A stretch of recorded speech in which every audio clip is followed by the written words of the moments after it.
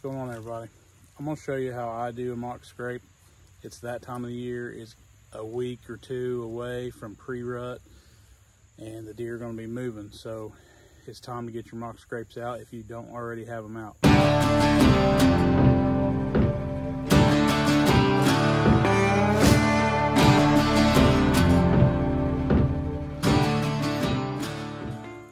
Some people use scent. Some people use licking branch stuff, which is what I'm going to do today. I've got this pure whitetail Spellbound, and then they had a test product a couple years back. That's the fixation. Yeah, Spellbound fixation. It's a gel, so I'm going to stick that on the branch too, along with this powder. But I'll show you how I do a mock scrape. I'm gonna go ahead and break this one. It's a little bit flatter.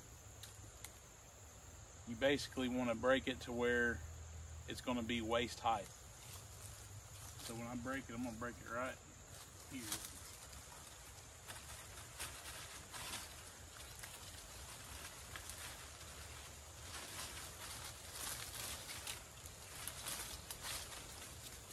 And see, the bottom of the branch where I broke it is about waist high.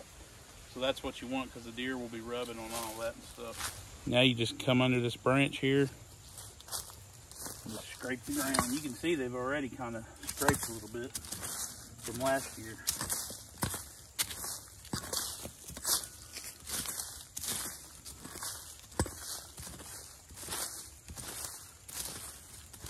This is a killer little tool to make some mock scrapes with. Has the 3 teeth on it. Looks like something like a hoof has been scraping the ground. Killer little tool.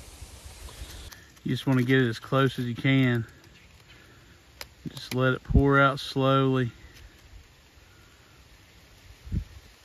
Kind of a sap looking gel stuff. And it'll just drain down that branch. And I'm almost out of this stuff, but we're just gonna splash it right on the leaves.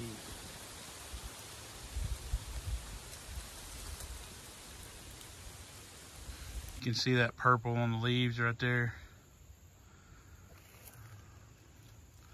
It's all over it, just putting that scent in it. You can see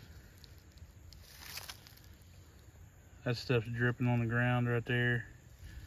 That'll give a good scent in that scrape. Well, that's basically it. Easy mock scrape right there. I'm almost wondering if you couldn't use like a Kool-Aid. Put Kool-Aid in a spray in a bottle like that. Sprinkle on the leaves. Might be something to try.